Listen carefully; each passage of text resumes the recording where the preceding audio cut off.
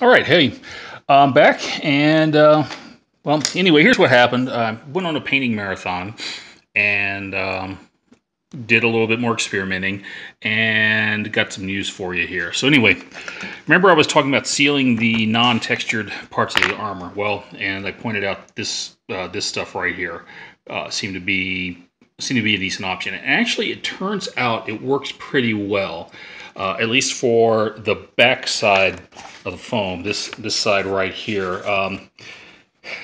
I'll talk about the edges here in a minute. So anyway, anyway, what I did was just painted that stuff on, let it dry, put a second coat on, let that dry. Then I buffed it very lightly with some fine sandpaper. And actually, when I was rooting around looking for some, I actually found this little sanding pad that I have, and I think this is maybe like 300 grit or something like that.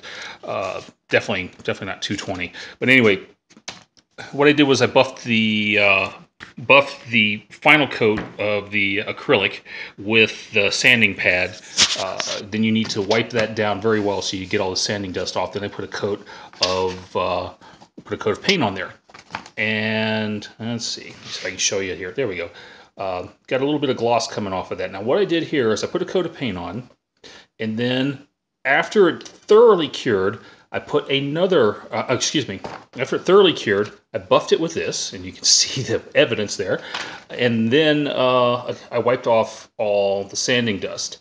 And that gave me a very, very smooth finish. And at this point, all this needs, I believe, is a very light coat of the black. And this piece will be ready to shape. Unfortunately, my original shield generator box, I was working on it and I had a knife slip. Don't worry, I'm fine. On the other hand, the shield generator box was not, had to cut a new piece. So anyway, what I'm going to end up doing here is on Saturday, I'm going to go out. I'm going to cut again another groove right here, get that sharp bend in it. Hopefully that's not going to tear the paint up, but what I'm going to do is I'm going to hold off painting it until I've done that. So that's that.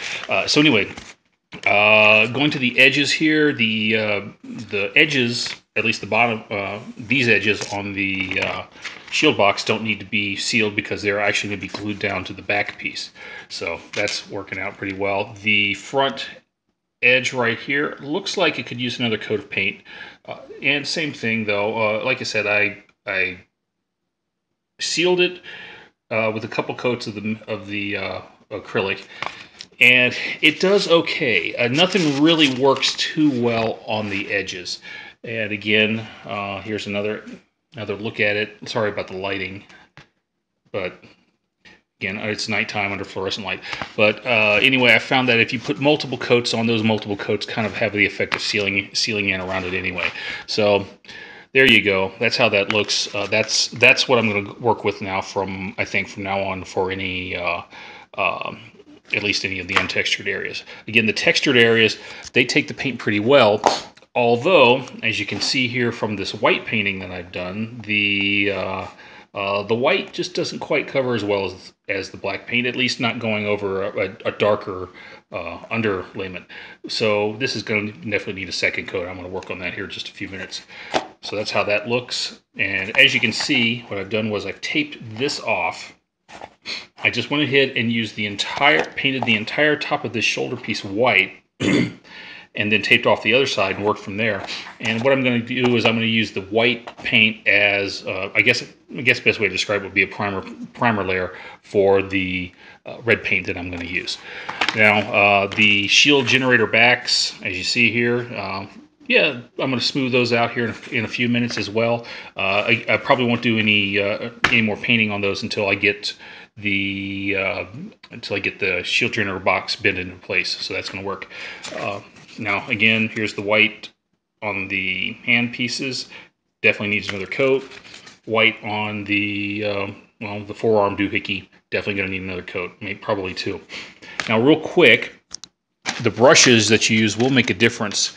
These brushes, like this, these little hobby brushes, work very, very well on these smooth surfaces. They're about the width of the edge of the foam, so it's easy to get a nice nice steady, or excuse me, a nice even paint line on there, but they work really, really poorly on this textured area. Now these chip brushes right here, they work really, really well on the texture area because they're actually pretty good at working the paint into the texture. But as you can see here, they just don't do that well if you're trying to do any kind of fine detail work. So with that, I think that's going to be about it. Oh, one other thing to watch out for when you're working with these brushes here, unless you pay the money and buy some expensive brushes, I'm talking $4, $5 more each. The ones that you're going to actually take the time to clean and reuse, watch out for shedding. I ended up having to go along behind one of these brushes and just clean up tons of little hairs that came out of it, even though I tried to clean it before I even started. These things just shed like crazy. The chip brushes, not too bad, but they can leave some hairs behind.